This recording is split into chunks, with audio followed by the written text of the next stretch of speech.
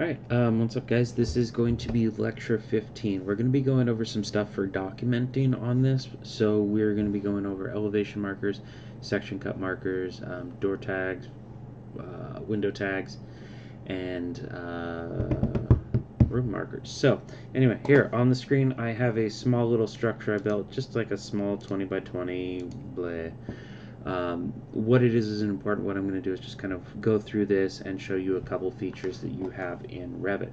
So first off, you're going to want to go over to the Annotate tab here, and you're going to have a couple options. One of them is Tag by Category. So, and this is one of those things you want to we're getting to tags, by the way, first.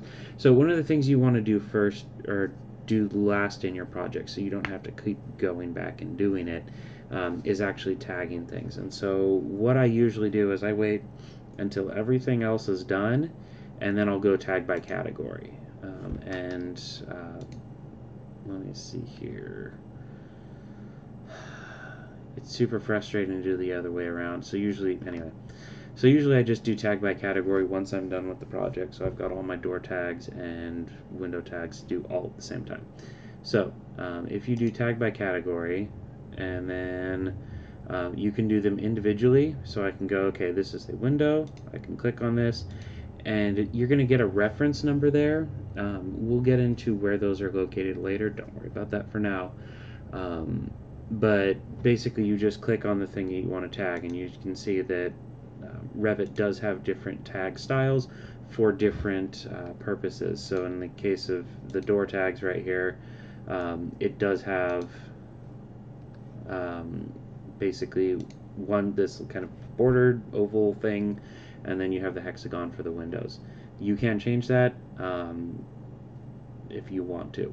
I'm not going to go over it in this lecture. We'll probably save that for a kind of end of the semester thing. Anyway, so that's how you would place down those door and window tags, again, by going to Annotate, Tag by Category, and then clicking on the individual options. Now, the other option you have is to click on the Tag All option right here. And so this gives you a list of all the possible things that you could tag, and it's going to tag all of them. So in this case, what I want to do is I want to do door tags and window tags and hit apply. And oh, I missed something there. Let's go back there. So door tags, window tags, and then check leader, and that'll add the leader on there so that it'll actually stay away from the building. So and you might not want the leader too. It's just kind of, I don't know, in this case I want it. So anyway, it's a little bit easier to go through that menu. In this example, because I only have 2 doors and 2 windows, it's very quick to just go click, click, click, click. But if, for example, on your final project you have 83 windows and 25 doors, it's going to be a lot easier to go through this menu and fill that out. Okay, so there's that. Next, I want to cover elevations. And so this far in the semester, we've kind of not been talking about these out here. One second.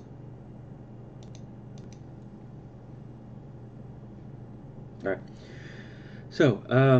So we haven't been talking about these exterior elevation markers that are used by the building elevations. It's kind of been a thing like, just don't talk about it. What these are is just a Revit elevation marker, and it's got 2 spots for you to click. So I can click here, and it's going to show this line right here. In this case, it's going to indicate that this is where this position or this camera is, and it's going to be, and the arrow indicates that it's facing that way. And then this box right here indicates that this is where it's spawned off of. So when I go back to my little building right here, what I can do is I can go to View, and then there's an option for Elevation right here under Create. What I'm going to do is I'm going to click on that, and I'm going to move this into the center of my building right here, and I'm going to click there and then hit Escape to clear out the tool.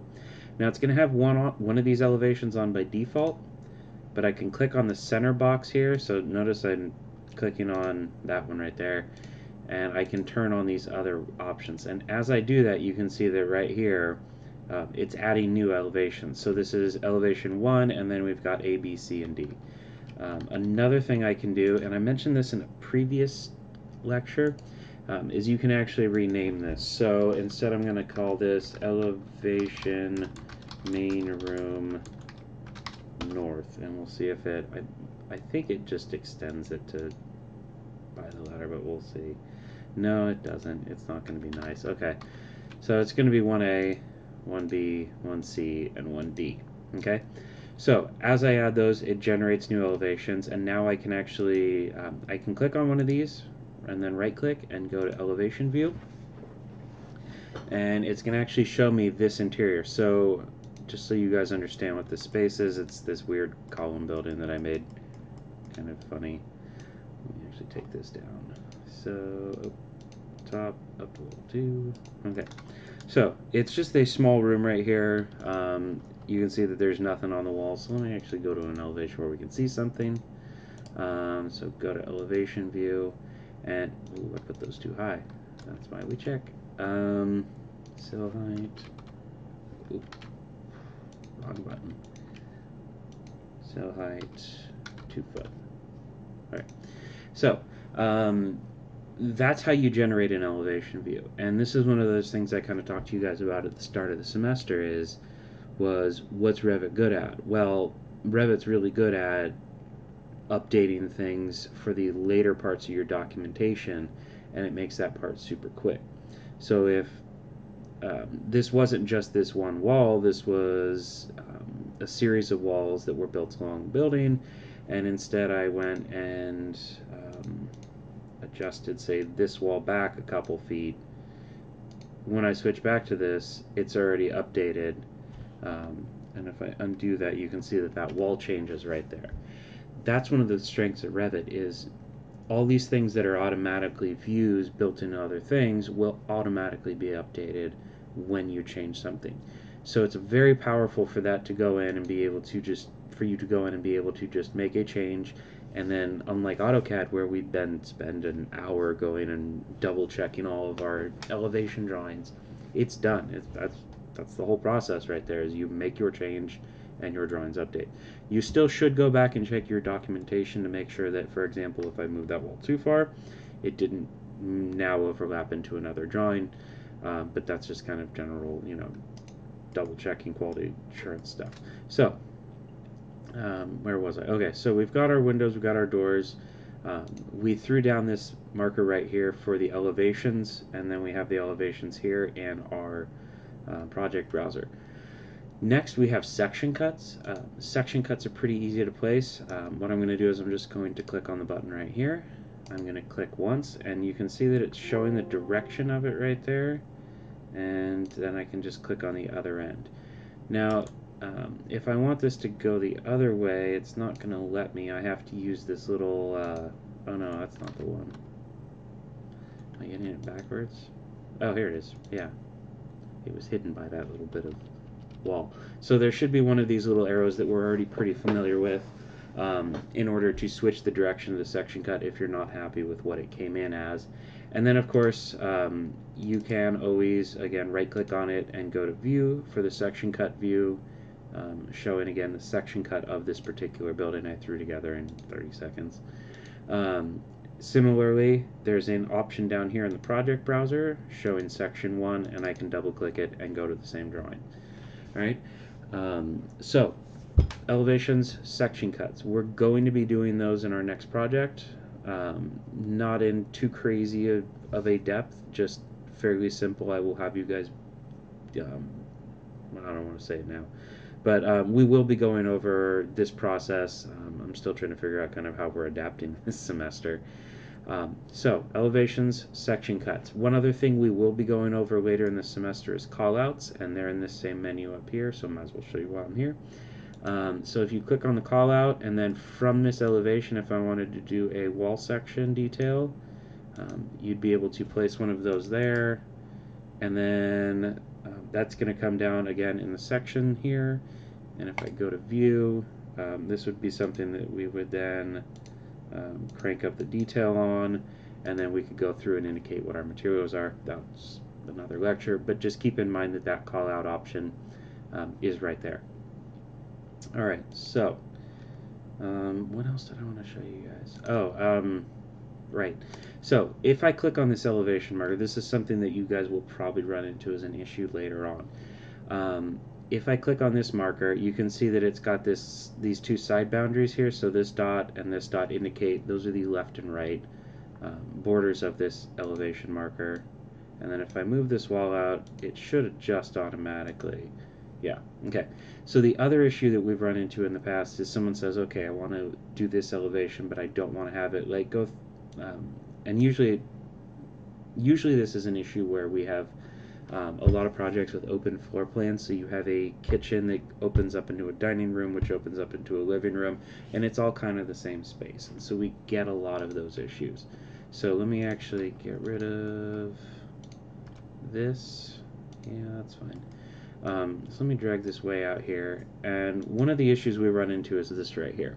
So you can see that right now, if I was to go to this elevation view, let me actually put something on that wall.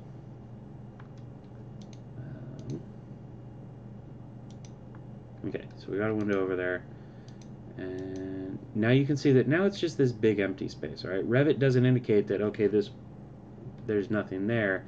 And it's doing that because that bar for this isn't going all the way out here. So if I click on this little arrow tool and I drag this a little bit further out, not that one, you can see that that window is now showing up in this elevation. So if you're having trouble, you're sitting there going, well, that's weird, something in my elevation isn't showing up. Chances are it's because the extent of this drawing, it's this little, and it's labeled the far clip offset down here in the extents. But chances are this isn't drawn out far enough. So you'll need to drag that out far enough so that it goes to the point it needs to in order to show the wall detail that you're looking for there. And then for the sake of clarity, I am just going to delete this. I have, yes, go away. All right, I have one other thing I want to show you guys for this. So, let's see. We want to go to, no, we want to annotate. Okay. No, actually, okay. So, at some point I will have you guys start including room tags. And so up here there's the room marker. And so if I click on this, what it does is it puts this big space right here.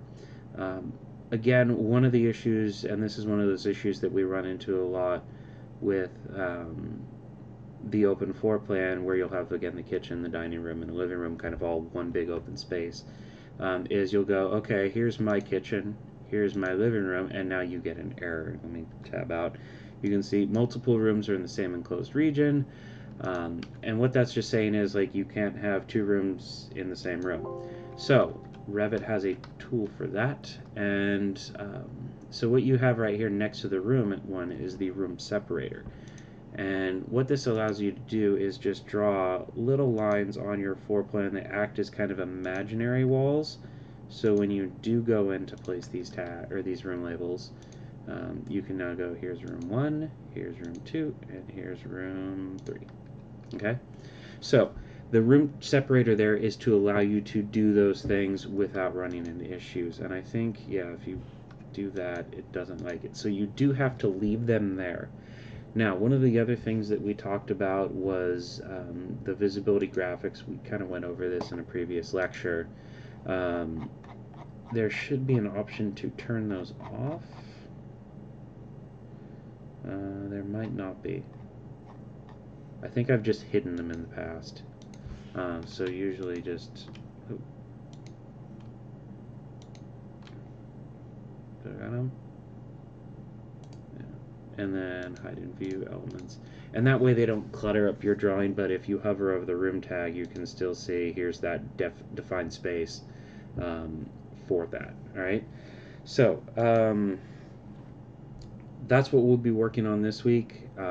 Give this a shot, make sure you understand it, and then I will be giving you guys, I'm going to start working on a bit, but you'll have a much larger space, and your milestone for this week will be to label all the doors, windows, and the rooms in a project that I'll be assigning to you guys. So make sure you know this, get it ready for Tuesday, and then on Thursday I'll give you your milestone. I will see you then.